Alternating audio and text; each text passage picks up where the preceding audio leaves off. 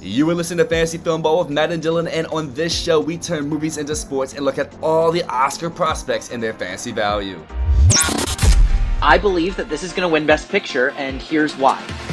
I mean, Denis Villeneuve got all the nominations he needed for Dune and still missed out on the Best Director slot. Don't let me get my hopes up. The Academy has disappointed me too many times. Thank you to the Academy. Thank you to all of you in this room. I can't remember the last time I walked out of a movie theater on such a high. No matter how certain it seems, anything can happen on nominations morning.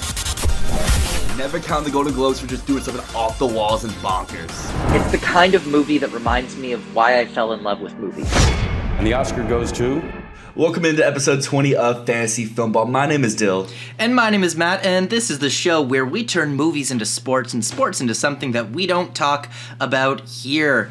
And this week, we are going to be talking about, you might have guessed it from the title, the Best Actress Showdown in the Oscar race right now. Because this week, we both saw Till, starring Danielle Deadwyler, and I saw it a little bit ago, TÁR, but you saw it this week, Dylan. And otherwise, before we get into that Showdown, we've got some other stuff to talk about, which is very exciting. But Dylan, how was your week? My week's been pretty fun. I had like a week or so where I didn't really see many movies, but starting, I think it was past Wednesday, I have seen a movie every day, and it will continue into next week because my film festival's coming up so fast. But yes, Till and TÁR were a part of this little mini personal film festival journey that I've been on right now, and there's been some highs, there have been some lows, but we'll get into that throughout the rest of the show. How's your week been so far? Oh, first, I want to ask, you got your festival tickets, right, this week? Yes, so essentially they gave me the pass, they gave me the confirmation for everything. There's some movies that are still up in the air depending on like if I'm getting in, if I'm not getting in just due to capacity, but I do have my list of confirmed movies and other movies that I'm on the priority list, just I have to like show up, and then like once I get there, they're like, okay, yeah, we have a ticket, here you go. So you're pressed, right? That's awesome. Correct. Yes, I'm really excited. This is my first time being pressed for the festival, so it'll be really interesting to have another dynamic going in. Because normally what I do is I try to see just one or two movies a day, but this year I'm going to be seeing, kind of like taking a page out of your book with Tiff, seeing some, I think my most in the day is going to be 4, but I think every day except for Wednesday is going to be 3. Nice. So what do you already have reserved that you're excited for?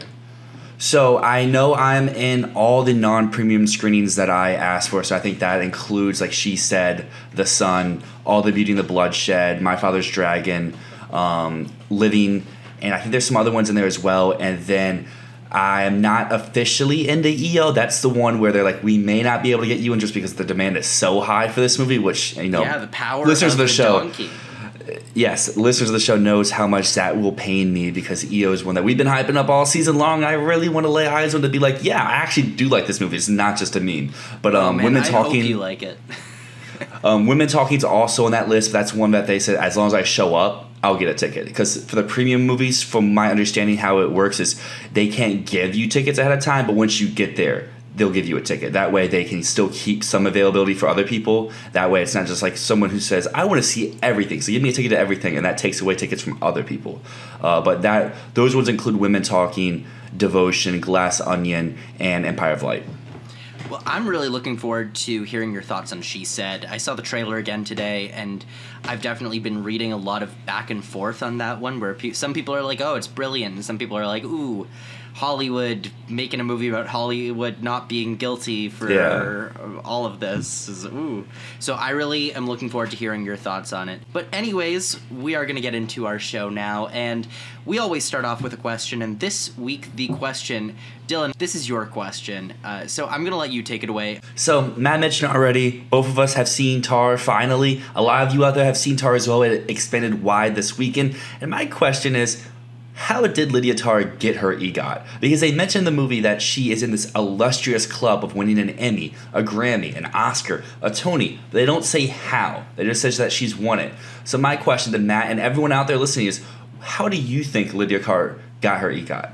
Yeah, leave your comments below. Serious answers only. Kidding, no serious answers. Let's start with Emmys. So my answer, I think she won her Emmy for hosting SNL. I think that she was the host and musical guest of Saturday Night Live, and that's how she won her Emmy. What about you? What's your hunch on Lydia TÁR's Emmy? So I saw a meme on Twitter, which is actually what made me think of this question, and it was Lydia TÁR, like on a magazine cover with the Muppets, and like she did like a TV special with them. I'm like, yes, that's how she won her Emmy. She got with the Muppets, and she wasn't negative or she wasn't condescending. She was happy, positive Lydia TÁR, and hanging out with the Muppets just brought out the best of her, and that best included an Emmy win. So Grammy, what do you think for Grammy? So I'm going to take the easy cop-out answer here. The Grammy, I think, is the easiest one. She won for the classical category of the Grammys because they have so many categories.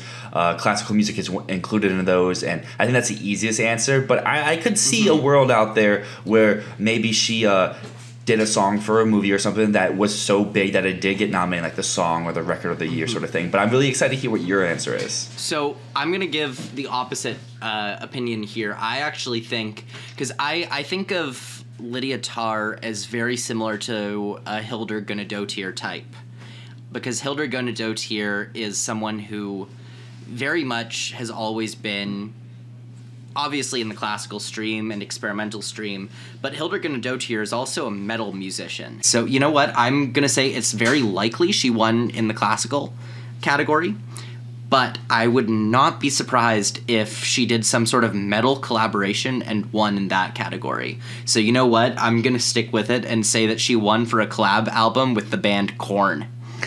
Nice. That's I like it. that answer. It's an Oscar. Inspired answer.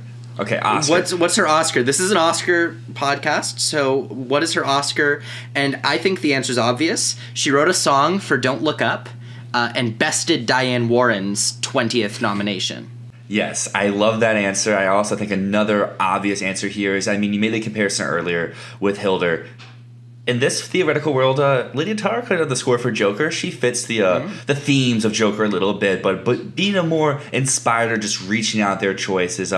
Using last year's example as well, West Side Story had a new rendition, and another movie that did not get nominated was Cyrano, but for that musical, they redid all the compositions for the movie, so they could be eligible. It just didn't get nominated. So I'm thinking for the West Side Story reboot, not reboot, but revival by Steven Spielberg, Lydia TÁR redid all the orchestral sections for the film and followed in her idol Leonard Bernstein's footsteps to win an award for the West Side Story. I really like that answer, although the only thing would be that she would have to completely write a new score, which at that point it would no longer be West Side Story. But I could see a world where they would do something where they adapt it so much. There used to be an Oscar category called Best Adapted Score, which confuses me a lot. I don't know what that category is supposed to be. But if there was still a Best Adapted Score category, I feel like that would be an easy answer for what Lydia TÁR would have won. She would have won for an orchestration of someone else's work. All right, last one. Tony Award. And again, this one's obvious. She won for the SpongeBob SquarePants musical. Nice, yes. Give her all the awards. She swept the Tony season. Yeah, for the SpongeBob SquarePants musical, which was a very different musical in that universe. It was very dark. Wow. I, for one, would love to see Lydia TÁR's SpongeBob SquarePants musical. I would too, and here again, I'm being the lame one with the more generic type answer, but you mentioned cold, you mentioned dark. What's more cold and dark than The Crucible? And Lydia TÁR goes on a little rant in the movie that we'll get into a little bit later about cancel culture, and The Crucible kind of was like the original cancel culture type play with themes of it, and I feel like this is just a very full circle type moment for her, like she has in the scene in the film where it just ties everything together. And The Crucible has had a revival before, so maybe Lydia TÁR was the one doing the score for that revival. It's true. There is a Tony Award for Best Musical Score for a Play. So I feel like that would be a very easy one, unless she did the orchestrations for a musical, but I don't think that would be it. I think you're on the right track with scoring a play or adding music to a revival of something very classic. So moving from someone who's won the EGOT to just the O part of the EGOT, we have some Oscar news with our update here for the week, and a lot of people put out their for your consideration ads, and the one that most people were searching out for, we finally got confirmation for Babylon. Margot Robbie, Diego Calva are lead and Brad Pitt is in supporting. I don't think personally this switches all too much in my rankings how I've had them in the moment. Does this change anything for you, Matt? No, it does not change anything at all for me. I still think that Diego Calva is not going to be notable enough just as a personality to get in. I think Margot Robbie is still going to get into the 5, and I have Brad Pitt at my number 5 slot, and I'm a little bit torn because I feel like he should not be there. But at the same time, I want to wait and see how the reactions to the film come out, because if people start piling on him, he's done. But I think we have to wait and see until the Critics' Choice, until the Golden Globes, and then we can make some definitive statements of, is Brad Pitt in? I currently have him down to number 4, and then I have the Fabelmans just taking up spot 5. Which actor is it going to be? Is it going to be Hirsch? Is it going to be Dano? I've even heard some buzz for Rogan. Do I believe that? No, but there's some buzz out there. So I had the Fabelmans kind of just locked in for spot 5. I no longer think that movie's getting 2 supporting actor nominations like we talked about before, but moving away from best supporting actor, because that, like Matt said, sight unseen, a lot of, like with Babylon and some other films, but we have some actual nominations that happened this past week. We had we had the Critics' Choice documentary. So now let's switch it up and get a little bit bigger. We got to rise to the top slowly, and now we have the Gotham Awards, and this one gave some people a lot of points, and some other people were very disappointed with their turnout. And where would you like to start here? Because there's a lot of categories to go over. Let's just go through the categories one by one. We'll see which things are interesting in them, which things maybe some of the categories just have nothing that anyone picked, and we can kind of talk through. So let's start Breakthrough Director. So the Gotham Awards, they do not have a director award. They have an award for a first-time director. So the nominees here are Owen Kline for Funny Pages, Elegance Bratton for The Inspection, Antonetta Alamat Kusajanovic for Marina, Beth D. Araujo for Soft and Quiet, and Jane Schoenbrunn for We're All Going to the World's Fair. So I don't know what you feel about this category, but looking at it like right away, I feel like this is just a lock for Elegance Bratton. I think that's just basically a guaranteed thing. Did you hear he's rumored to be the new director for Marvel's Blade? I actually heard that from you, and I'm really excited, just like you were. And I mean, they need a director, and why not get the possible Gotham Breakthrough Director winner to helm the Mahershala Ali Blade movie? Yeah. Well, what I'm actually curious about is how is The Inspection going to perform at the Indie Spirit Awards? Because I think it has quite a big upside there. But the Breakthrough Director category, this only gives 1 point for a nomination and another point for a win, so this is not a very big one. But we've got Best Screenplay. This is a little bit bigger. This one gets you 5 points for a nomination, 5 points for a win. So the nominees here are After Yang, Armageddon Time, Catherine Called Birdie, TÁR, and Women Talking. What's your takeaway on this category? Because I got a big one here. So the biggest one to me is Armageddon Time showing up. This is a movie that I know I've been a lot lower on than some other people have. I think you've also been there with me a little bit lower. You're still higher than me. But that showing up shows there is support for this movie, at least somewhere. It's not a complete throwaway, because you mentioned seeing the She Said trailer recently and having thoughts about it. I saw the Armageddon Time trailer earlier today, and the trailer just does not work for me. I'm like, I don't understand what this movie is trying to say or do. It has so many different tones and vibes. But clearly, the trailer is not a good reflection of the movie, because the movie's shown up here for a screenplay award. No, I'm with you. It doesn't really do much for me. Okay, my big takeaway here. What's not here, Dylan? I think just Everything, Everywhere, all at once. Yeah, that's wild. But overall, I mean, this is a good showing here for TÁR, for Women Talking. I think those two are the ones to watch for the win here, but I think the edge goes to TÁR because it is in other categories here, whereas Women Talking, it's here and then it's in supporting actor as well. But, I mean, I'd love to see Women Talking win this.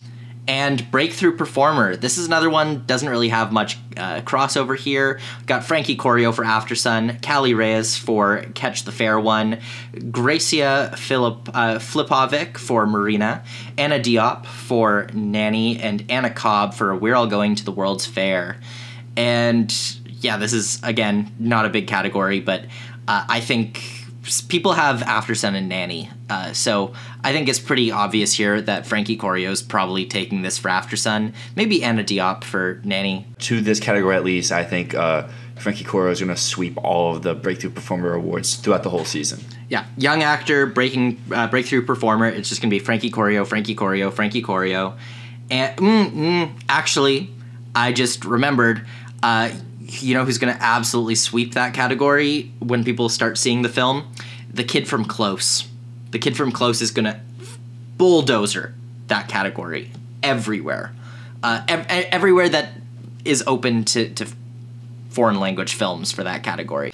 So outstanding supporting performance. This one, there's some good ones in here. Actually, literally all of the nominees here are from films that people have selected, which is great.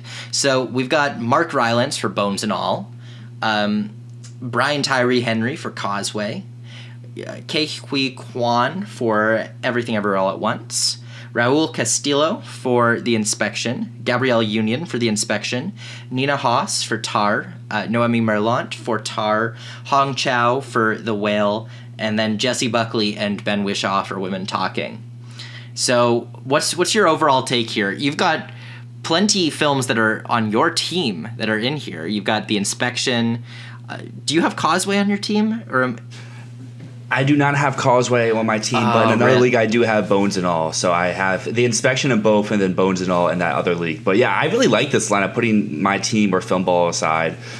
Even though some films here I haven't seen, from what I've heard, very inspired choices. Seeing Ke Huy Quan showing up is always fun because let's get the hype started now so he can win at the end of the day. And after seeing TÁR, the nominations for both of those supporting actresses are very much deserved. Right. Yeah, and I'm sad to see that Claire Foy's not here. I'm a little surprised that Ben Whishaw made it over Claire Foy here. I can see why Jessie Buckley is here for sure, but Ben Whishaw over Claire Foy is a baffling decision. I'm very happy for you that you have two actors from The Inspection in here. And of course, so happy for Waymond. Quan being in here is so good. I think he's just going to steamroll this category. I think it's his, like, right away. We can just go, like, yeah, let's just give this award to him right now. Then we got Outstanding Lead Performance. We got Cate Blanchett in TÁR, Danielle Deadwyler in Till. I wonder if we're going to talk about those two later. Dale Dickey for A Love Song, Colin Farrell for After Yang, Brendan Fraser for The Whale, Paul Mescal for Aftersun, Thandiwe Newton for God's Country, Aubrey Plaza for Emily the Criminal, Taylor Russell for Bones and All, Michelle Yeoh for Everything Everywhere All at Once. If I had to predict the two winners that are going to come out on top here, I am going to be honest, it's going to be Cate Blanchett and Michelle Yeoh. We'll get into the Oscar Best Actress later, but I think that you'll probably be right for the Gothams at least. I think that Everything Everywhere All at Once is not going to go away winless, and without spoiling other categories, I think this is its second best shot after what we just talked about in supporting performance. Mm-hmm. Okay, you know what the most interesting nomination is here? Aubrey Plaza and Emily the Criminal. That feels like out of nowhere. I haven't seen it, but I've heard very good buzz for the movie. It just came out recently, if I'm not mistaken, so it's on people's minds. I really think the God's Country nomination here is also very inspired. A movie that maybe isn't as talked about right now, but at one point was a very highly praised movie upon its release. Yeah, or even Colin Farrell for After Yang. That does feel like a substitution nomination for Banshees because he's not eligible for Banshees. And then I really like their Dale Dickey nomination for A Love Song, which I haven't seen, but I think Dale Dickey is so underrated. She's fantastic in Winter's Bone and really does deserve a lot more praise. But yeah, I mean, see, here's the other thing. I did just say that Cate Blanchett and Michelle Yeoh were going to share the prize, but I forgot Brendan Fraser's here. Yeah, so I'll also ask what I just said about Michelle Yeoh seems likely here. I think it's Fraser and Blanchett.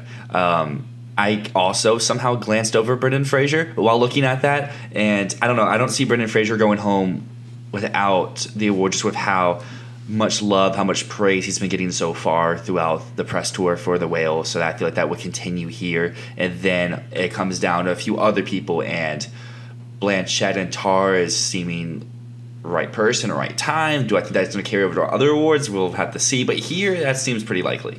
Yeah, it seems pretty likely overall. And then we got our best international feature lineup. Now, the Gothams are US-based, and you have to be a US-based production in order to qualify for it, which is interesting because After Sun's there, but I guess they qualify because there's some American producers and American money in there, but it is a Scottish film.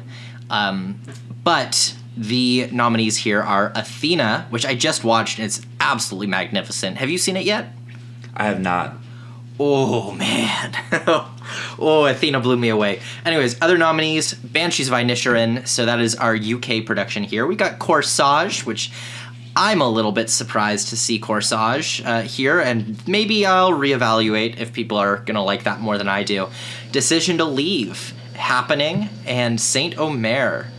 All of these are in our league, I think, right? So that's a pretty good hit rate for an international feature category, having all of them in our game at the moment. I think this one's pretty clearly going to Banshees, though. Yeah, Banshees should. I mean, they obviously aren't going to put out the total vote polls, but I would assume Banshees can get over 95% of the vote in this category. It seems so obvious that maybe Decision to Leave happen. Might challenge, though. That's the thing. I think Decision to Leave will put up a fight, but I do think in the end Banshees wins, hands down. Mm-hmm.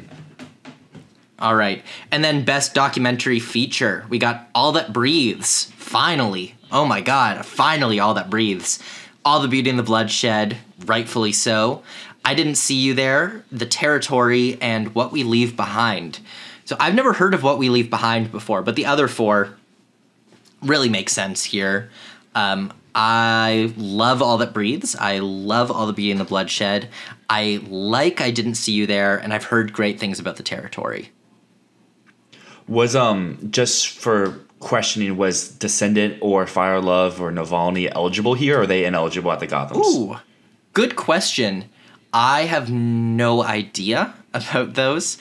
I would assume that all of those should have been eligible, so I don't know why they're not here. So the best feature lineup, which is actually very interesting because there's two films that are very unexpected.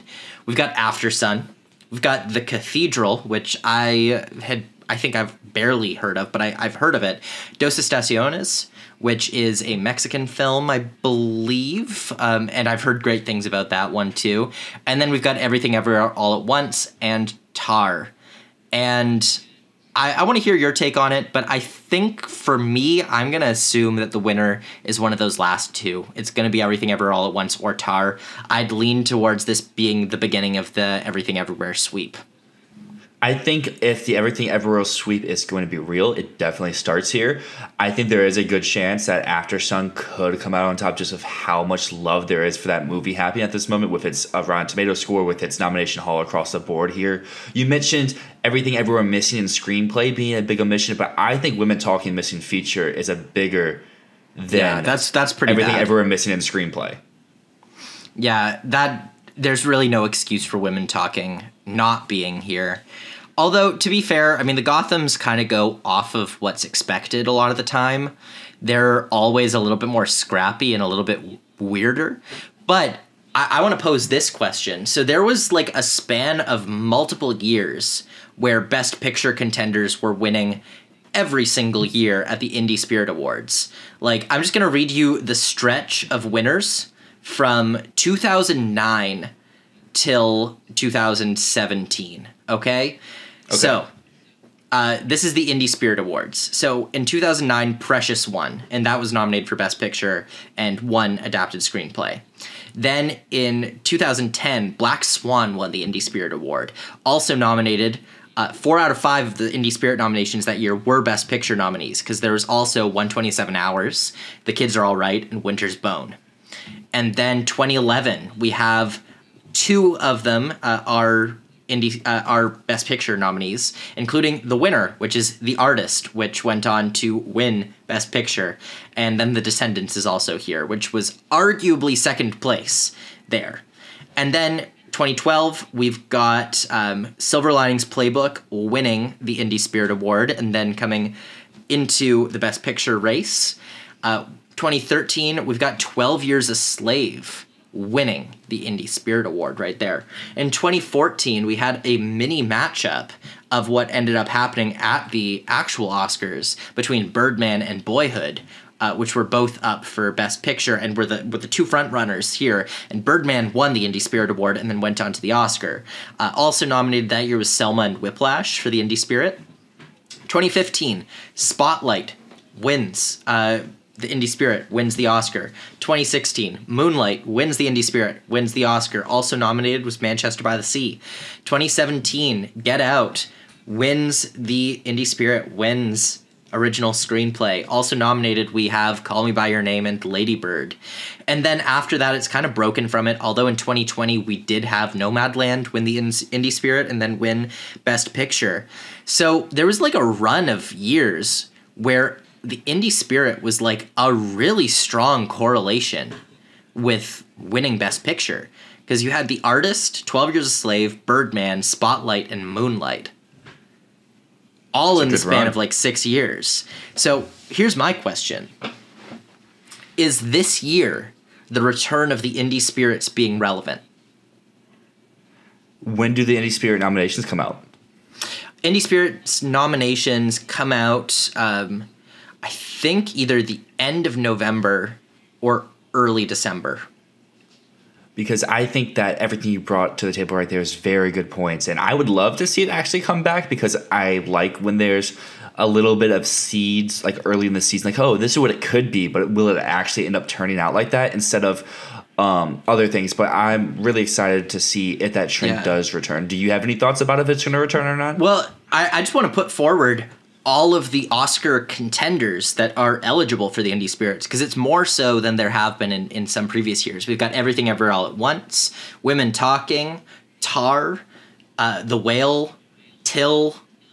I really think that that's going to kind of show us where the race is. And if one of those that are qualified for the Indie Spirits misses, that's probably bad news for that one. Like, if Everything Everywhere All at Once is not there, that's horrible news. If Women Talking misses, that's really bad news for Women Talking.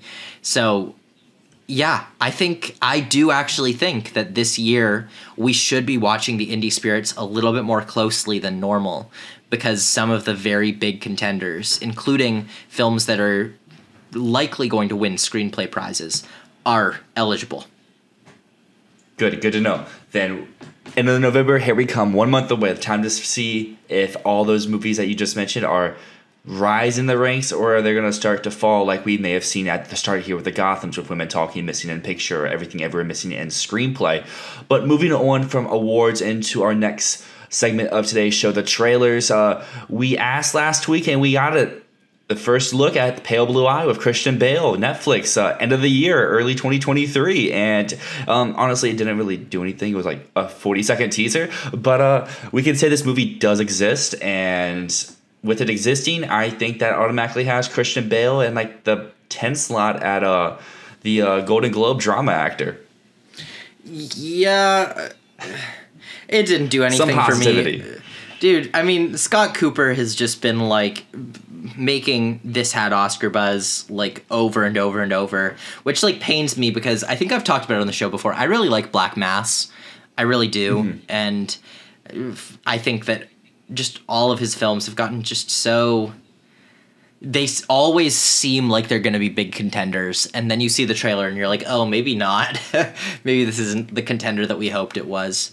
And then, anyways, another Netflix movie that got some new footage. We've got more footage from Bardo, a new trailer, and I think it looks a lot better. I do. I'm still not in love with it, but what do you think? You're the big Bardo fan, the big stan here. Yeah, I mean, you mentioned big contender. Here it is. Netflix's biggest contender for this season, Bardo. Best Picture, Best Director, Actor, Screenplay, Visual Effects. Wish it all into existence. Give me my film ball points. I need them after passing up on The Fabelmans. But I thought this trailer looked really good too. Really excited. Regal actually put out news the other day that they're going to be showing this, which will be the first time ever. Regal has shown a Netflix movie in cinemas, and I would assume the same thing would carry over to AMC, but I haven't seen them post anything about that. So that's cool information outside of this trailer. But Bardo is still one that I am very much anticipating, and But you'll be happy, at least Matt, that I did pick Women Talking over Bardo to go watch next week. So I am very happy about that. So my biases did not drag that far into the discussion here. Well, especially now that you know you will be able to see Bardo in theaters like shortly thereafter.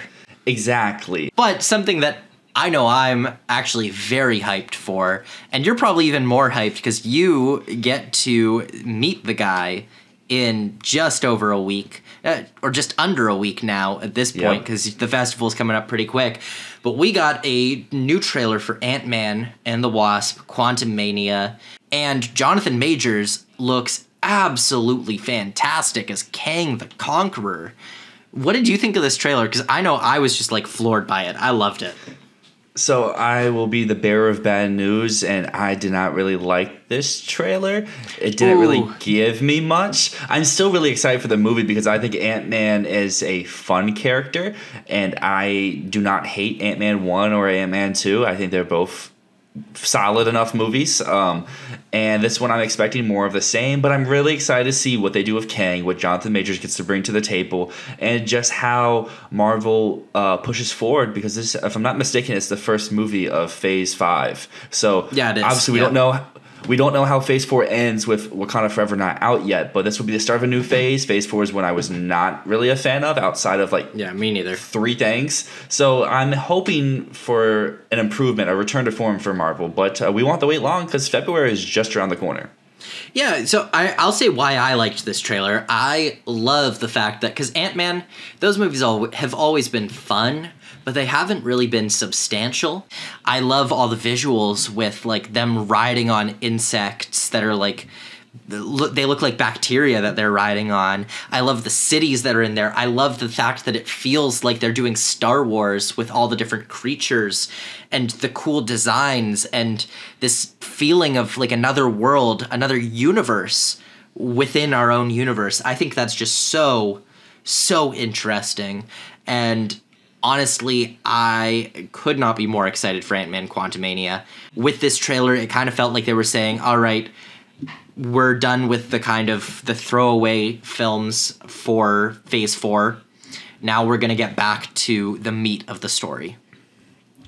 You see, you got me a little bit more hype after hearing you talk about it, and I know everyone out there is like, "You're such a geek. This is so dumb. Marvel's not Oscars." Well, guess what, everyone? Yeah. We did get a trailer for an Oscar movie this week. Tom Hanks, A Man Called Otto. What'd you think?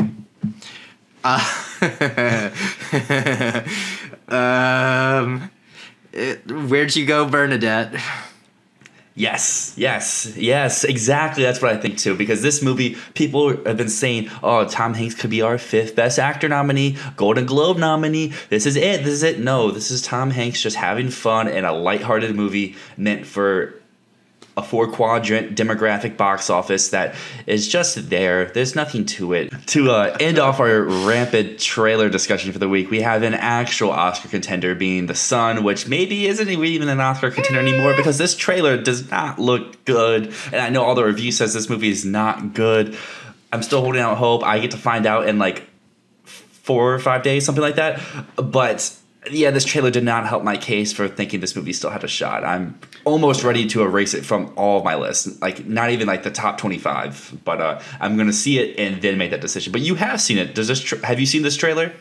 I haven't seen the trailer. I don't hate The Son as much as other people do. I actually quite like it. I think I gave it like a low 8 out of 10. I had some issues with it, but overall I thought it was well put together, well acted. I thought the blocking was great. I thought the music was very good. I really loved Vanessa Kirby in the film. But yeah, no, it's not an Oscar contender. It's not. It's just not. It's not happening. Womp womp. You know, it's over. But I think that's enough of talking trailers, talking all of this nonsense, because we have watched movies this week. We have watched quite a lot of movies this week. Actually, because you are going to the film festival this week, we are recording another episode very, very shortly for next week, because you've seen much more films this week than just what we're talking about today. But today we're focusing on the Best Actress race, and we're talking about TÁR and about Till. Both films that I I think we have quite different opinions of. I think we're kind of close on TÁR, but let's start with TÁR. So, okay, I want to hear your take on TÁR first. How do you feel overall on this one? So, I've heard the masses about this movie, about how this movie is great, this movie stinks, everywhere in between. And I fall in both those camps. I think the first hour or so of this movie is great. It's a very, very solid 9 out of 10. This, like, the first 60, 70 minutes, I was like, oh, this is feeling like a breeze. I wonder how much is left, because the movie felt like it was about to end. I was like, oh, this movie's like 2.5 hours. Are we already about to end? I feel like I haven't been here that long. And then the movie keeps going. And the first half had such a clear artistic direction with its cinematography, its sound, its script, its blocking, just how it was telling its story. But this movie has such a clear grasp of what it wants to do, and then an action happens. And once said action happens, at least for me, this movie did a 180. It flipped itself, and all that tonal stuff I loved was all gone. And the second half of the movie was a complete mess to me. I never really checked my phone during movies, and I looked down, I was like, oh, I thought this movie was about to end, and then like 30 minutes went by, I looked down, my phone's like, oh, I still have an hour to go. And more just kept happening. I'm like, where are we going? And I do like what we ultimately get, but I don't think you needed the 90 minutes to get to where it ultimately ends after the initial, I guess you could say that whole first hour or so is Act 1, and then Act 2 kicks off, and like Act 2 just seems so overtly long and without really doing much that you could have got to Act 3 so much quicker. But I know there'll be other people who say Act 2 is their favorite part of the movie and whatnot. I don't want to ramble here for too long, but like I mentioned before, the cinematography is great. I really like the sound work. Cate Blanchett's phenomenal. And even if people hate this movie, I don't know how you can come out of this movie without loving Cate Blanchett. Do I think she's winning Best Actress, on the other hand? That I'm more up in the air about than most people are. I still think she's top 2. But we'll get into that here in a little bit. Matt, you saw this movie a few weeks ago. We touched on that episode, but let's bring it back here and let's hear your thoughts after sitting with it for like a week or two. Here's my take. I gave it a 6 out of 10. I find it to be a very cold film, one that I can look at and go, yeah, that's good, but I don't like it that much. Mm-hmm. I appreciate a lot of what it's doing. I appreciate the layers. I appreciate the way that it hides things about the main character, the way that she hides things about herself. But again, I just found it to be so cold and so boring. Like, this is a movie that just felt circular and circular and circular. Like, how many times do we need to see Cate Blanchett go in a run? I feel like the film could have cut probably an hour and not really lost any substance whatsoever.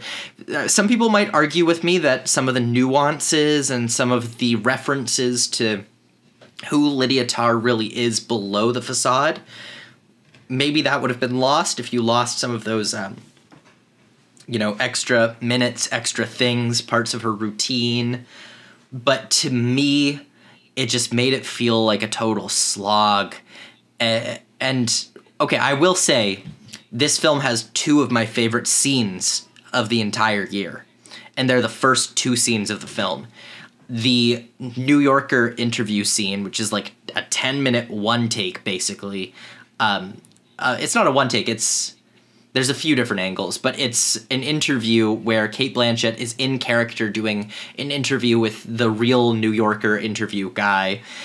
And that scene's brilliant because it really gives you a feeling of understanding who this character is, which is, of course, then unraveled through the rest of the film. And then there's the Juilliard scene, which is a one take. And that's my favorite scene of the year in any film. Anything. Cate Blanchett going from just ridiculing these kids in this class to playing piano perfectly, and like the musicality and the performance in that if that scene was the only part of her performance, I'd be like, yeah, hands down, Oscar. But personally, if I had to say like how I feel about her performance in general, I feel the same way I do about the movie. I respect it more than I enjoy it.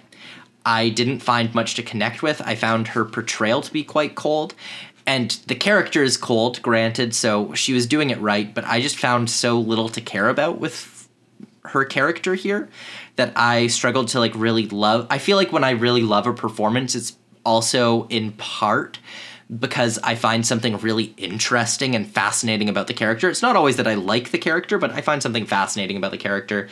And I'm not really interested in Lydia TÁR here. You know, she might be a layered and complex individual, but I feel no reason to care about learning about her. But technically, it's an incredibly accomplished performance. She's doing everything she needs to be doing as an actor. I just don't connect with the role. Does that make sense? It makes sense to me because I'm kind of right there with you. Very much. You mentioned you gave this a 6. I would give TÁR a very low 7 out of 10, just because of how much I did adore the first hour or so. Because those 2 scenes take up like 30, 40 minutes in runtime, and the pacing with those scenes, you never felt like oh, we've only been watching this for 5 minutes, even after sitting through a 7-minute opening title sequence of just the credits at the beginning of the movie. But it builds you up, and then you get in for the New Yorker scene, which is, like Matt said, brilliantly done, and then you get into the Juilliard scene, which is essentially a one take. I'm sure there's some hidden camera moves in there where it wasn't actually one take, but it looks like it's a one take, and it's done so well. And I just wish that style of the artistic feel and flavor that those 2 scenes brought was carried throughout the rest of the movie, because after those 2 scenes, you get another about 30 minutes, and then that's when the one, like, I guess, tonal shift scene for me at least happens, and just all those styles and like filmmaking techniques just go out the window for me. And I don't know. I like this movie. I don't love this movie. I'm also cold to the second half. I just really like the first half, and I really don't like the second. It's essentially my feelings with TÁR.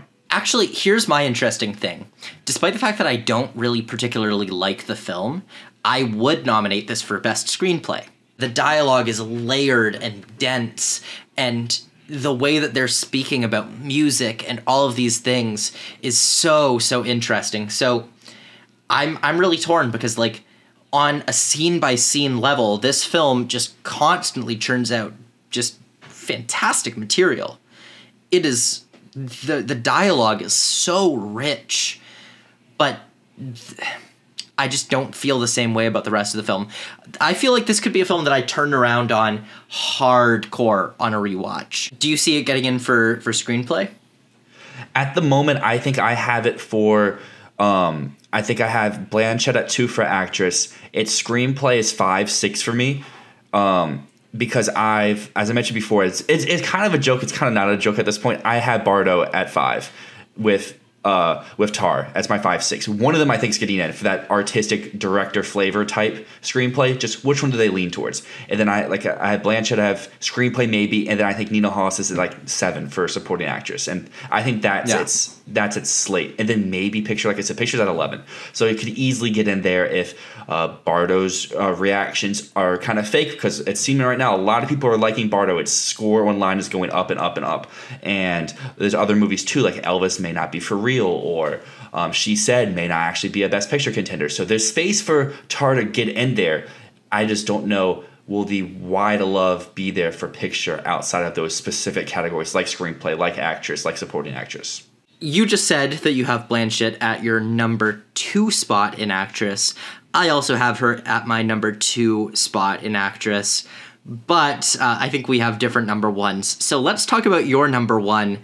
And I'm just going to let you know right now, Dylan, I'm about to rain all over your parade on this. That's so okay. I'll let you speak first, and then I'm just going to shit all over this. I'm so sorry. I'll try to go gently on it.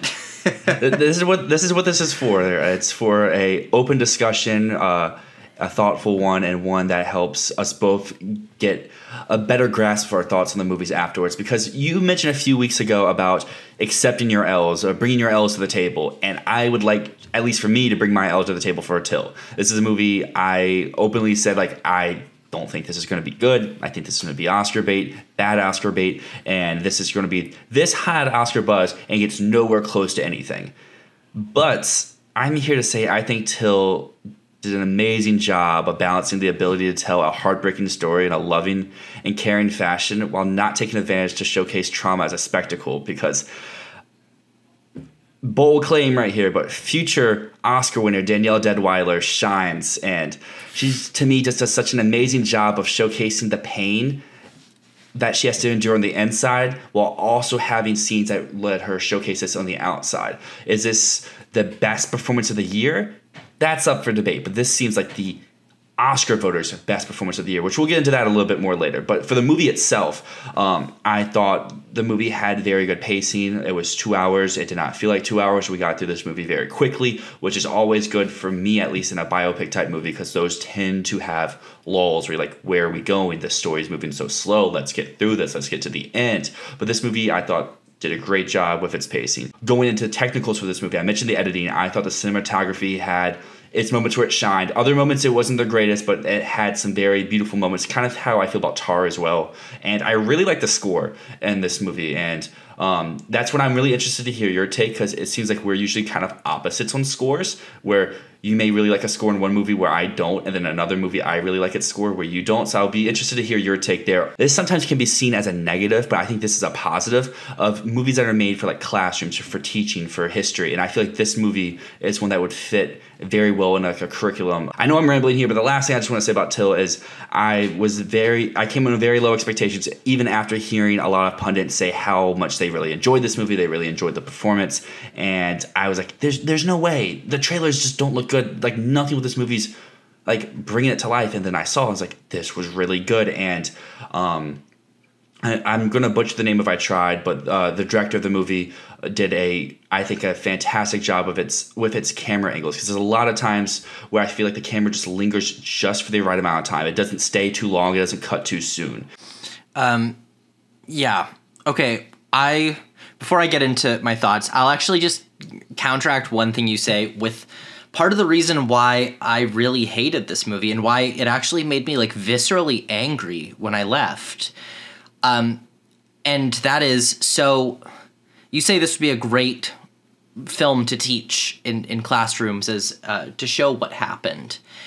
And the reason I disagree with that is because it, in many ways, buys into the falsified version of the story which Carolyn Bryant told. In the courtroom, Carolyn Bryant says, oh, he grabbed me and he said, like, oh, I've been with white women before, which was, probably after like a couple decades accepted as that was a lie, but it was still held that he whistled at her. That has also been recently confirmed to be a lie, because Carolyn Bryant was, she was interviewed for a book, and she said that he never whistled at her. He was completely innocent. He didn't do anything, and they just picked him out. He could have been anyone. And so for them to prominently feature him catcalling her, as much as it might be very respectful to the rest of the story, that hit me in a way that felt very, very negative. Otherwise, though, okay, I'll just say right off the bat, I felt like this was just like the epitome of bland Oscar bait. I'll say on the opposite side from you, very early in the year, I just checked my old Oscar predictions. So between March to May, I had Till in my Best Picture top 10. It even got up to number 4 for me at some points. I had Chinonye Chukwu in my Best Director 5, because I'd seen Clemency, and although I wasn't a huge fan of Clemency, I think even on the show I talked about how I'm very excited for Till and thought that it would be something special. And then I saw the trailer and felt different about it. And how I felt about the trailer is how I feel about the film. I do feel like it's Oscar bait. I do feel like everything feels like it's high-key, overblown lighting. It feels so slick, but not in a good way. I really, really hated it. I'm gonna be honest, I only liked Danielle Deadwyler in one scene. There's only one scene that I liked her in. It was the courtroom scene. It looks like there's so much pain in her at that moment, in this time, that even her as an actor, she can't control what her face is doing, what her body's doing. And I felt that in this. But otherwise, every single scene just felt like hollow Oscar bait. It felt like every single moment with Danielle Deadwyler was like the writers, the director, the costume designer, everyone being like, we're gonna get her an Oscar. I was on the opposite. I really liked Deadwyler here. The courtroom scene would not be my favorite. The only scene I did not really enjoy from her, which I thought was like very much overreacting, was her screaming scene when the casket With the thrown train? off the train. Yeah. That scene took me out a little bit. I was like, this is very overacting, whatnot. Obviously, I'm someone who's never been in that situation, so I don't know what the natural reaction there is like, sort of thing. Yeah, I think that's a hard scene to do for any actor. So we did this with TÁR, so I think we should do it with Till. Oscar chances, obviously Best Actress for Deadwyler. Yeah, I she's feel like in. even She's with in. even with not liking the movie, you can still see that that's most likely a nomination. Do you though see anything else? Because we mentioned before, adapted seems weak. Is this something that you think, from an Oscar voters perspective, could get into that adapted 5, or maybe song, or do you think this is Deadwyler or bust? I think it can get song. I took it out of my song. I stayed for the credits to listen to the song. It's not remarkable at all. It's like, it's fine. It feels like every other song. I don't see why they'd nominate this song over like the Woman King's exact same song, for example, which, like, there's this trend recently of films that are trying to be Oscar contenders that have this sort of like social issue R&B song at the end of them. And yeah, this kind of... It was that with the Trial of the Chicago 7, with Judas, with One Night in Miami, with this, with The Woman King, and I didn't like this song, but I could see it getting in. I'm not going to rule out for picture, because I could see a world where, like, the stars align and this gets AFI and NBR and, you know, a surprise Globe nomination, and just kind of keeps going until it gets into Best Picture. But I don't think it's very likely at this point. Mm-hmm. So if I were to personally predict nominations, I would say it's just Deadwyler. No, I feel you there. I also think it's probably just Deadwyler. We mentioned before, the songwriter for this song was also the songwriter for Judas in the Black Messiah song Fight For You. I very much did not like that song. And I thought this song... I didn't actually hear this song. My theater actually was very vocal during the credits, so I had to go actually listen to the song again to be like, okay, let's actually hear this in like a controlled environment. But yeah, I still think this is probably just Deadwyler. I could see a case if this movie really does catch on, because if we look at the Rotten Tomatoes score right now, this got an A+ cinema score. I think it has a 99 or 98 on Rotten Tomatoes, and so it's really connecting with critics. And so this could have, like we said, there's a route where it could get in a screenplay or could get a picture. Right now, though, I just see actress. But if we're going to the actress versus actress contention, that's when I think it's going to be most interesting, because both of these movies could just be the lead actress, or another package could come with. And that's how you see the wide support for those films. Is if TÁR ends up with 3 nominations while Till just gets 1, Blanchett's probably 1. If Till gets like 2 or 3 and TÁR just gets 1, then Deadwyler's probably 1. Okay, so now I know you wanted to talk a little bit about the race between these two actors, right? And who is going to come out on top, who's favored by the statistics. But first off, I just want to hear from you, who would you prefer to win? Who would be your vote? Is it just between those two, or anyone from this year at all? Let's do both. Between those two and then anyone from this year. Between those two, I would go with Deadwyler. I felt like her performance was more... I don't know, I just... Like we mentioned before with TÁR and Blanchett, I really appreciate what Blanchett's doing. It wasn't really for me.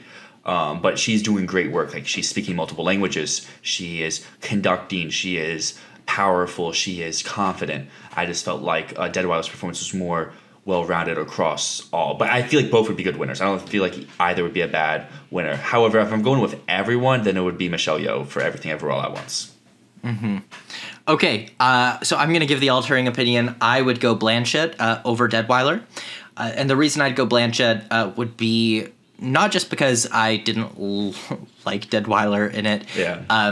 I have Blanchett at my number 2 in actress right now, I believe. I might actually have her at number 3 at the moment.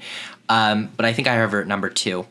And the reason being that although I don't connect with her character, it is undeniable that she is incredibly technically capable, and she's doing so much. Like you mentioned, she's playing music, she's conducting, she's speaking multiple languages, she is embodying a character and giving history to a character, which I find very interesting. The only thing that I don't love about the performance is that I really struggle to find a reason to care about this character or to want to understand this character deeper. But like you said, Michelle Yeoh would be my pick. And if I'm being honest, Michelle Yeoh is still my pick to win Best Actress. And actually, looking at your stats, I'll let you do the stats, and then we'll make a case for Michelle Yeoh as well, because I think the odds actually are kind of in her favor a little bit.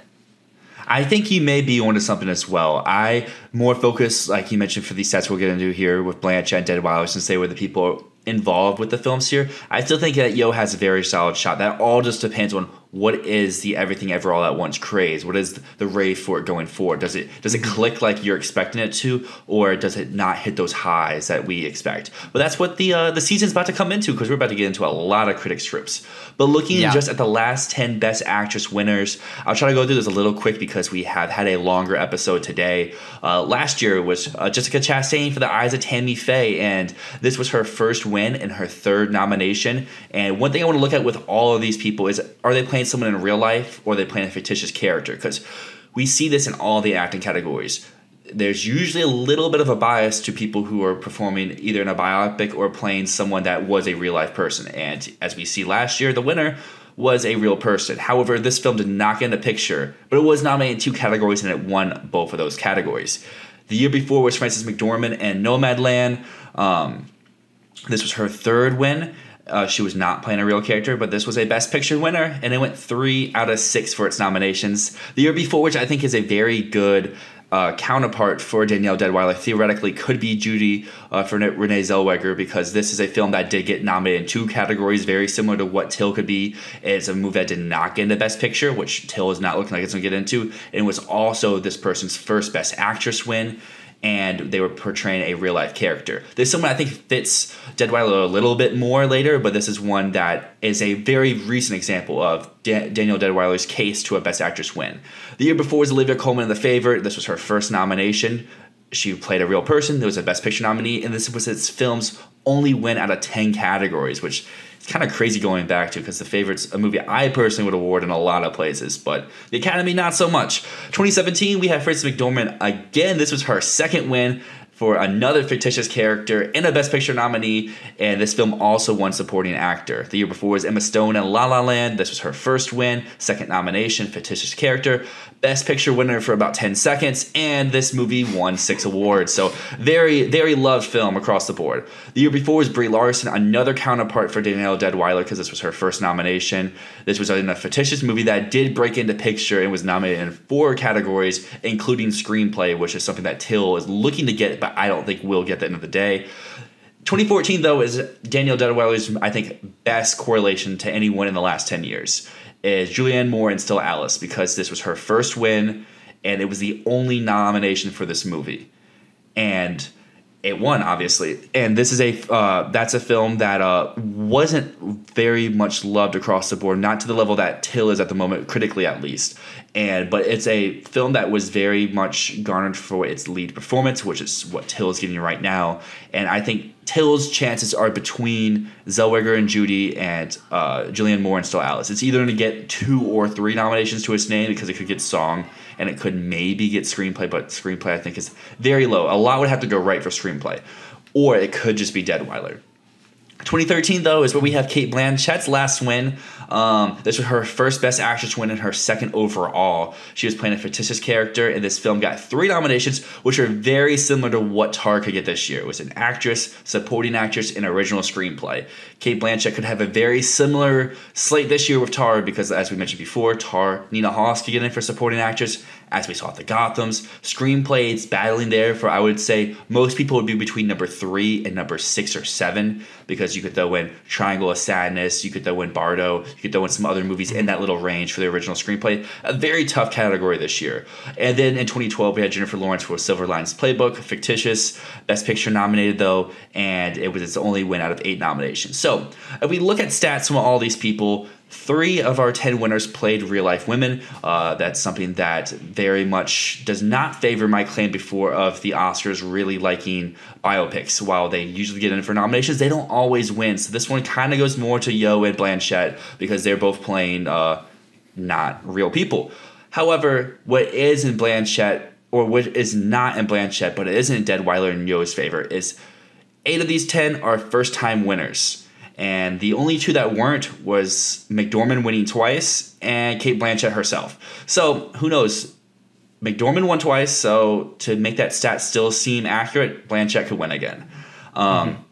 6 films made it into Best Picture. At the moment, Yeoh is the only one in my personal predictions that would be in a Best Picture nominee, but I know a lot of people have TÁR making Best Picture, and as Matt mentioned, there are some people who do believe that Till can make it to Best Picture because of it has an avenue to get there. And then 4 of these films also won in other categories, and that bodes not so much for Till and TÁR because, as we've looked at throughout when we talked with both of them, they're not number 1 or number 2 in any other category, whether it is song, whether it is screenplay, supporting actors, even director for TÁR, because there's some buzz for Todd Field there. However, this goes more to what Matt was saying before. If we're looking at Michelle Yeoh, that has a chance in screenplay, has a chance in supporting actor, and has a chance in picture. And lastly, only one winner's win was its only nomination. And we mentioned that above with Julianne Moore and Still Alice, which would be a very much Danielle Deadwyler type situation here. She could get song, but as we mentioned, that would really show just how much love there is for the movie and not just Deadwyler. So, but the biggest thing that I think could play into the narrative of both Yeoh and Deadwyler, but also is a very condemning or damning stat for them as well, because it does not show that the stats are on their side. But in the last 10 years, 0 winners were people of color. They were all white women, and that fits Cate Blanchett, but that does not fit Deadwyler, that does not fit Yeoh. And if you want to bring other contenders in the scene as well, Viola Davis had a shot with Ma Rainey. She still didn't win there, but she's up again this year for the Women King, and Naomi Aki for I Want to Dance with Somebody, which is someone who I previously had at number 1 to break that stat. But if we're looking at it here, it's not looking in the favor. I know I just threw a lot of numbers, a lot of stats at everyone out there, but Matt, do you have any questions after seeing just the last 10 years of Best Actress rounded up in just a few small statistical categories? Yeah, I like the statistical categories that you did here, and the thing that I'm really noticing is, yeah, it's so much more likely that it's going to go to a first-time winner. And you are right that so much more of the time in this category, they have gone to fictitious characters. We hear a lot of people talking about, oh, they always go for the biopics. They always, Oscars just eat up the real-life people. But clearly that's not the case, because the only real people here are Olivia Colman playing Queen Anne, which was not even close to a real portrayal of that character. So I would also say that was a fictional character. The only 2 real biopic characters here are Renee Zellweger and Jessica Chastain. It just so happened they were 2 of the last 3 winners. Yeah, it just so happened. So that heavily favors Blanchett and Yeoh. But here's my argument for Yeoh. What did we both say at the beginning of this? We both said that Yeoh would be our personal picks. We both said that Yeoh would be our personal picks. And what have we seen in previous years? Chadwick Boseman's probably gonna win, but I have to vote for my favorite. I'm going with Anthony Hopkins. Cate Blanchett, she deserves it. She deserves a 3rd Oscar. She's incredible here. But you know what? I just have to go with my personal favorite. My heart is with Michelle Yeoh. And there's my argument. I think that's going to be where a lot of people lies. A lot of people are going to say, I respect the hell out of what Blanchett is doing. I think that her performance in TÁR is one of the greatest pieces of acting ever. However, I preferred Everything Ever All at Once. No, I definitely I like that argument because that's what I would like to see win as well. Yeah, I'd love to see it happen. That doesn't mean it will happen. This is just a theory because this is what we do. We predict, and at this point, I think that we're gonna see a split between these 3 actors among critics groups. Probably Blanchett is going to be the number 1 critics poll, then Yeoh, then Deadwyler. I'd assume when we get to the Golden Globes, it's going to be a showdown between Blanchett and Deadwyler in actress drama. But I think I'd lean towards Deadwyler at the Globes. At SAG, I would say it's probably a battle between Yeoh and Deadwyler. BAFTA, it's It's probably between Blanchett and Yeoh. Probably towards Blanchett there. Basically, this year, this category is going to be quite hard to predict. It's going to be a little chaotic. Which is what we love. It's fun. It's fun that way. But anyways, we are going to get into, as always, we end with predictions. And this week, something we didn't touch about in the news is that Black Panther Wakanda Forever released the first single from the film. So I'm going to give my list of best original song. At number 5, I've got a little Diane Warren jingle called Applause from Tell It Like a Woman. We haven't heard this song yet. We do not know what this song is yet, but it's Diane Warren. And every year we are taught a valuable lesson of do not doubt Diane Warren. She'll get in for 4 Good Days. She'll get in for The Life Ahead. She'll get in for whatever she does because she is Diane Warren and fuck you. That's how it is. That's what it is. That's what it clearly always will be. At number 4, I have not been able to figure out if the Matilda movie has an original song in it. I don't know, but I would hope it does, because if it does, it is number 4 here.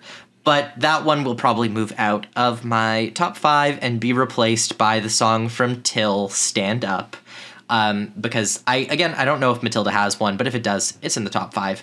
At number 3, moving down from number 1, because I have been saying from the beginning, oh, Top Gun's winning 3 Oscars. It's winning song, editing, and sound. But now we can count song out. It is not winning song. We said on a previous episode as well that the stats are against Gaga for winning a second Oscar for song because pop stars don't win second Oscars unless they're Elton John. And hold my hand, it's not winning anymore. It's not winning. It is a song that I was never very passionate about, and it's good enough for a nomination. I do not think it will get a win. Number 2, I've got Ciao Papa from Pinocchio. Another song we haven't heard yet, but we know it exists. We know that they're campaigning it, and we know that there has been acclaim and praise for the music in Pinocchio. And that is my argument for it in number 2. It's also another way that they could possibly reward Guillermo del Toro because he did write the lyrics to the song while Alexandre Desplat composed it. And I think that this is a big one. And if our number 1 fails, which I don't think it will, Ciao Papa will take its place. And number 1 is Lift Me Up from Black Panther Wakanda Forever. Rihanna is back. I'd love to hear your thoughts on the song too, but personally, as much as I would have loved to hear something a little bit more exciting and enthused like All the Stars was, which was, All the Stars was a bop. Lift Me Up is basically the opposite of a bop. It is a ballad that, it hits deeply. It's beautifully orchestrated. The guitar on it, I think, is very powerful. And I can picture this being the performance at the Oscars that makes everyone cry, as there's pictures of Chadwick Boseman all over the place. And I think that this is going to carry through the year. I think it's going to leave people, it's the credits song of Wakanda Forever. I think it's going to leave people in the theater just going, oh my God. Yeah, this is it. But yeah, I'll just toss out some other possibilities here. I'm not counting out Nobody Like You from Turning Red. Not very confident in it, though. Keep Rising from The Woman King. I would prefer that to be the social justice R&B song rather than Stand Up from Till. I really liked Keep Rising of The Woman King. There might be a song in I Want to Dance with Somebody. We don't know that yet. As well, there is This Is a Life from Everything Everywhere All at Once, which could come along if it overperforms. We also don't know if Avatar The Way of Water has a song, because the first one did, which got nominated. There is also Natu Natu from RRR, which is getting a lot of traction. It's getting pumped up at this point. So we could see that get into the best song 5, but I'm really not too sure. But what do you think about this top 5, and what do you think about Lift Me Up?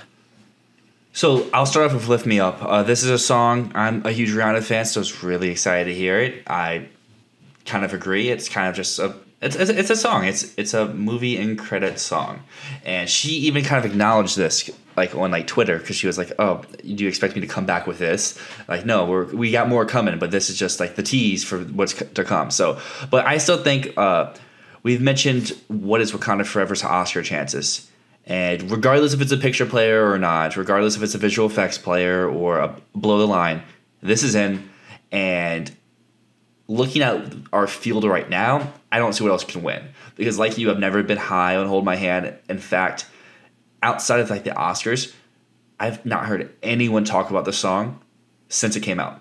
What song from Top Gun have they been talking about? The freaking One Republic song. That's like a top 10 song like the charts right now. I still think it would be really funny if that somehow gets nominated over the Gaga one and like the Gaga stands like freak out. But I like your list. I was trying to look on the Netflix for your consideration page, but their website is so hard to use on desktop. I was not able to even see like categories for stuff, so I wasn't able to check if there was one for Matilda. I know that they used to have like under Bardo or under White Noise, they would have like these people in this category, but when I just went to look on Safari, it wouldn't pop up anything once you click the movie. Our lists are a little bit different, but just because we're so far out in this category, nothing's really all too set. I don't have the Pinocchio song in my 5, but I easily think if that movie catches on, it easily could get in here. I still have Nobody Like You from Turning Red, why I don't think it's winning. As you mentioned before, the pop stars don't win twice. Billie Eilish just has some sort of hold on voters. Every time she puts out something, the Grammys always go for it. So maybe the voter base at the Oscars is the same, and she just gets those coattail nominations off of name alone. I do have Diane Warren in my 5, though. So we are similar in that. I think that your list has a good variance of all stuff, because we never really see 5 of the same type of songs. Like when there's like, you mentioned the social justice songs, we never get all of them. We usually get like 1, maybe 2. And I think it's good to take a stand on which one that you think it could be, if it's going to be Stand Up, if it's going to be Keep Rising, if it could be whatever. I feel like 1 could make it in, but Diane Warren, she's definitely in. I feel like we've been wrong enough about Diane Warren in the past, where we've been like, oh, the song sucks, she's not getting in, but she always proves us wrong. Anyways, let's move on to your category. You are here to talk about actress. I'll make a bold take out there for people right now. There's 7 people you could have in Best Actress for 5 spots. If you have someone not in that 7, you're crazy. And I'm all for crazy predictions, but if you have anyone outside of the top 7 I have listed here, I would love to know your reasoning. However, I still have the list of 10, and my list of 10 starts off with someone that I have in my Globe Drama 5. She's not there anymore, but she was in my Globe Drama 5 last time we talked. Was Ana de Armas Sebelon. Is she getting nominated? No. But she's going to get some votes, just not enough for a nomination. I have Taylor Russell on Bones and All, because we have seen there is support for this performance. Will she get in? Probably not. Number 8 is Olivia Colman in Empire of Light. I understand why people have this, but if this movie's not anywhere close to picture, she's nowhere close to actress. I don't care about how she gets in for everything. As we saw last year, Lost Daughter still got a screenplay, still got a supporting actress nomination. She wasn't a lone nominee. She's never been a lone nominee for her movies. Even The Father, she got in as a supporting with Hopkins, with picture, with screenplay. And that brings us to our top 7. 7 right now, I have Viola Davis. I understand why people have her in the 5. I just think, I mentioned it various episodes. I think every episode since this movie's come out. This movie should be in categories. I just don't see it making it the whole season. I feel like it's going to get replaced by other stuff, and it's not going to be forgotten about, because I still think it could show up in certain categories. I don't think this would be as big of a player as it probably should be. Number 6 is my bold take from our film ball draft that had everyone made fun of me. I said, this person's winning Best Actress because why not? And I don't even have her in my 5 anymore. That's Naomi Ackie for I Want to Dance with Somebody. She has fallen out of my 5. I know. My second L of the day, per se. But number 5, I have everyone's favorite. Let's throw her in supporting actress because it makes things easier. But guess what? Confirmed now. She's a lead. Margot Robbie, Babylon. At one point, this was people's easy. She's going to win her first Oscar. She's due. Margot Robbie's like 30s. She's not overdue for an Oscar. That brings us to our top 4, which I could see a winning case for all 4 of these. You already mentioned 3 of them before, but you can't write out Michelle Williams in Fabelmans, even though she is a supporting actress in the lead category. She's going to show up somewhere. You mentioned how Globes could be Deadwyler versus Yeoh, or Deadwyler versus Blanchett. I think Michelle Williams is going to win the Globe for drama. Really? If they go Fablemans for picture, she comes along. If they don't go Fablemans for picture, she doesn't win. But I think it's a 2 for 2 sort of thing. The Globes are either going to love Fablemans and it's like going to sweep, or they're not going to love Fablemans. And we have Maverick, we have Till, we have someone else in director sort of thing winning. And then that brings us to our top 3. I honestly think you can put these 3 in any order and it works out fine. At the moment, I have Deadwyler 1, Blanchett 2, Yeoh 3. But after the discussion with Matt here on the episode, I kind of want to have Yeoh at 1. I just don't know where to go about this category because, as he mentioned, this category is going to be so fluid all season. It's going to be crazy. It could be very similar to 2020 where we have someone win Globe, someone win SAG, someone win BAFTA, and someone different win the Oscar. And we could have different winners at every ceremony, and that's my favorite type of season. I don't like seasons where the same person wins every award. I like spreading it out, make it crazy, make it sporadic. That way, it's not just like, oh, I went 22 out of 23 for my Oscar predictions. No, we want to have crazy sporadicness. Yeah, I love that. I'm always drawn to it. Okay, I like your top 5. I heavily disagree with Ana de Armas being here. I would also say I think it's quite bold that you've got Taylor Russell in. I know that there's a lot of praise for her. I just don't think the Academy is going to get this movie at all. So if I were to suggest 2 replacements for these 2, it would be Zoe Kazan in She Said, which we now have confirmed that she is a lead in the film. And I would say that people are going to be looking at that movie, even if it's not a Best Picture contender, people are going to be looking at She Said. And I think at the very least, I don't know if it's above your number 8 spot, which is Olivia Colman. I would personally say so, but I'd say Zoe Kazan is definitely over Taylor Russell and Ana de Armas. I'd also say that now that we know Rooney Mara is being campaigned in lead for Women Talking, yeah, she doesn't really have a shot because she is... It's such an ensemble film that it's hard to argue that a lead actor should be nominated for it. But again, the film is going to be bigger. It is at least over Taylor Russell and Ana de Armas. No, I definitely feel you there. I still think once I Want to Dance With Somebody comes out, regardless of what critics think about this movie, I think Aki's going to get a bump. I think that's to the point of a win now? No, but I think she could easily be a top 5 contender, get in over Robbie, getting over Williams, or even if Till or Michelle Yeoh falls off a little bit. The only person I think who's safe for nomination is Blanchett. I don't see a world where she misses. Her name alone will get her in. Like what people are saying for Olivia Colman, like, oh, she never misses. Blanchett sometimes does miss, but not for a performance of this magnitude. The one fight back I will have for Kazan and Mara is, you mentioned watching the She Said trailer. I also saw the She Said trailer again today. Zoe Kazan seems so bland in the trailer. She has no facial reactions or anything. So just off that alone, I didn't put her in my 10. I see the movie in like 4 days, so I can actually, or not 4, like 5 days, so I can actually like confirm or deny. Like I said before, my 9, 10, and 8 are not people I think who could get nominated. They're just people who I think will receive a portion of the votes. So like I think Ana de Armas has no shot of nomination. I think there will be people who vote for her. Taylor Russell has no shot of nomination. There will be people who vote for her. Olivia Colman maybe could fight her way somehow, but I don't think we'll be. But she's going to get votes, sort of thing. And Rooney Mara for Women Talking, yeah, I could see her making the 10, but at the same time, everyone who talks about the movie, she's never a name that comes out of it.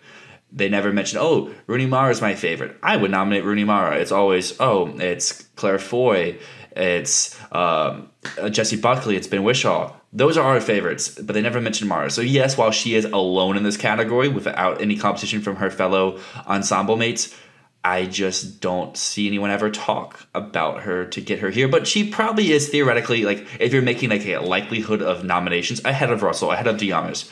But I think at the end of the day, those two will probably have more votes on a said ballot than Mara or Kazan. Okay, interesting. Also, I will, before we move on to Best Picture for the week, there is one person that we know who has been saying that Rooney Mara was their favorite in Women Talking, and it's Arno. Arno came out of Women Talking and said, yeah, Rooney Mara, hands down, she's a lead, and she's my favorite in the film. So interesting. Then I apologize. I must have missed that. No, it's interesting though, because Arno is the only person that I've heard say like Rooney Mara is the standout in particular. Because, everyone else, it's been Buckley, Foy, and some people say Ben Whishaw. I have no idea what they're talking about. I like him, but, like, he just doesn't do enough in the film. He's silent for most of it. But, I mean, Foy for me. Oh, my God. Okay, now we're going to get into the Best Picture rankings, and I'm going to drop mine. I can't remember the last time I dropped mine on this podcast, actually, so I'm actually pretty excited to talk a little bit about my Best Picture rankings right now, because we've done a few weeks of Golden Globes and everything, and so I'll start at number 20. I'll kind of rush through the bottom echelon of the list. So I've got 20, Triangle of Sadness. Reviews have heard it. What's it going to get nominated for? Where else is it going to get nominated? Precursors are not going to like it, except for BAFTAs. 19, Black Panther Wakanda Forever. Reactions are out. They're about what was expected. I want to see reviews before, like, it needs to be, like, in the high 80s, low 90s to get into Best Picture contention. But, it's possible it'll get some crafts. I already said that it has a win coming up with Song. Number 18, Decision to Leave. I rewatched this week. I am reconsidering. I do think that this probably will get into Best International Feature. I think it's in my top 10 for Best Director. I don't see this getting into Picture, but I think there is a world. It would kind of need a Drive My Car style run to get there, where it would need to hit some of the trifecta. It would need to, like lest we forget, Drive My Car was Obama's favorite movie of last year, and that's where the awards hype started, as people started talking like, oh my God, Barack Obama put this at the top of his list. Do I see him doing that with Decision to Leave? No, but I think there's a path. Number 17, All Quiet on the Western Front, has dropped this week. It is on Netflix. We will be talking about it next week's episode. This is one that I've definitely seen falling reactions as it's come out. The Metascore is not going up. It's kind of just staying where it is, and I've seen a lot of mixed reactions from audience. So while people like me and many of the other TIFF people still say this is, like, hands down the best war movie of the last decade, many others are not feeling that way. So it is dropping. I think the chances of this being Netflix's big contender, it's lower. Number 16, I got Till. I don't like it, so I'm not putting it close to the top 10 out of stubbornness. Number 15, got The Woman King. I still feel like there's a chance, but I feel like there's stuff against it. So 14, Bardo. Same thing. The reactions are going up. They're getting better and better.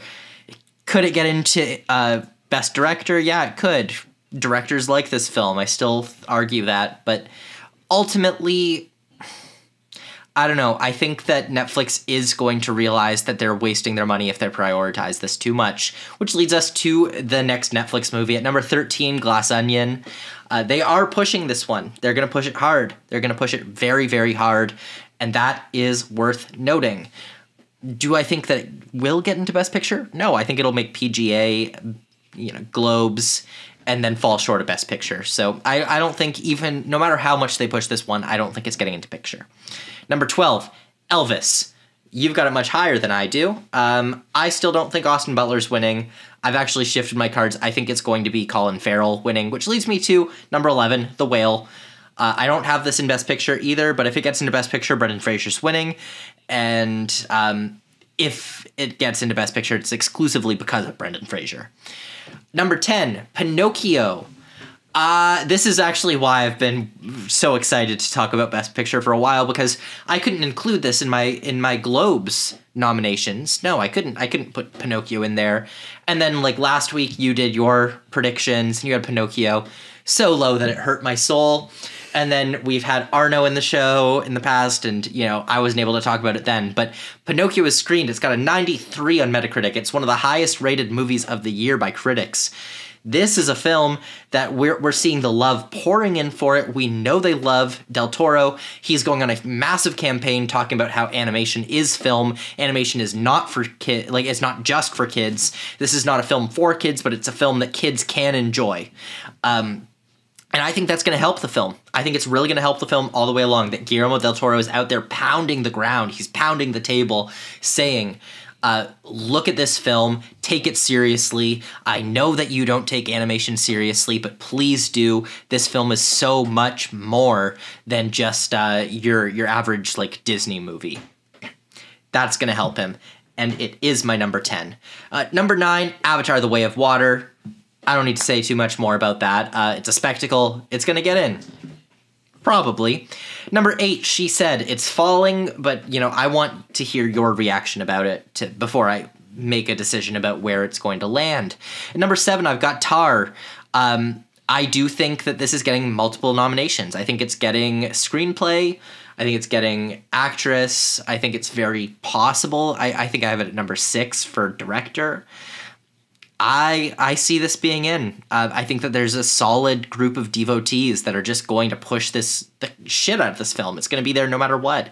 Number 6, I've got Babylon. Babylon dropping a little bit. I do not see this as a top 5 contender. I see there being screener issues, which is going to impact it at precursors. I see the 3-hour runtime, which has made it so that I'm like, oh, this is not getting in for editing. It's going to hurt it overall. I think that it's going to be a controversial film, to say the least, and I have lost confidence in it being a top 5 contender at this point.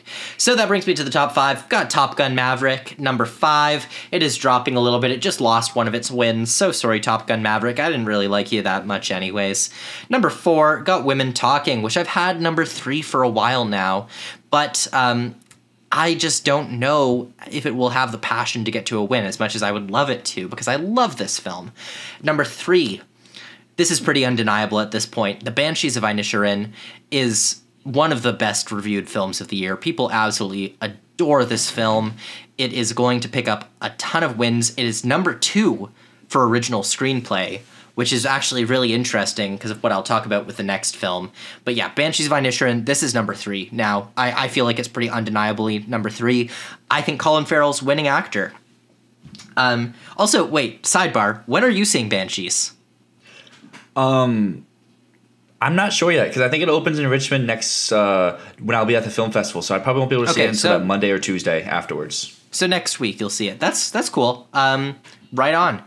Yeah, and then number 2, The Fabelmans. Like I said, this is still a front runner right now, but will it be the front runner at the end of the season? No, and like I just said, not only is The Fabelmans not winning original screenplay, it's not even the runner-up for original screenplay. The Fabelmans is winning director for Spielberg, and what else can it win? Nothing else. I think this is just going to fall as the year goes on. I think we're going to get to the Globes, and I don't think it's going to win the Globe. And I think it's all downhill from there. But for now, yes, it's number 2.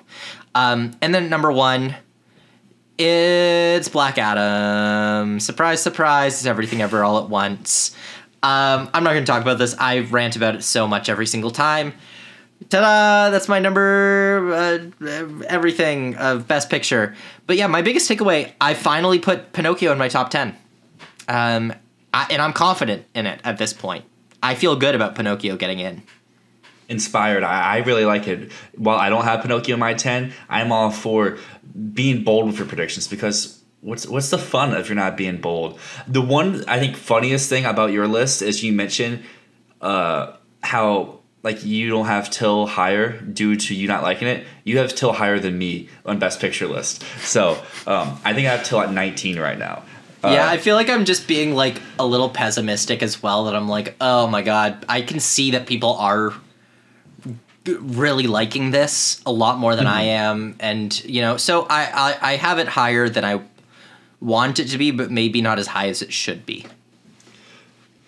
Interesting. Oh, well, I'm lower than you, so if it should be higher, interesting. The fan of it's lower too. But yeah, for your 10, we have 8 of the 10 the same. I have Elvis instead of TÁR, and I have Bardo instead of Pinocchio. But other than that, we're pretty much similar, just different orders of everything. And I'll be really excited, not next episode, but the episode after that. Because by that episode, I would have seen She Said. I would have seen Banshees, which I had Banshees even before I see it.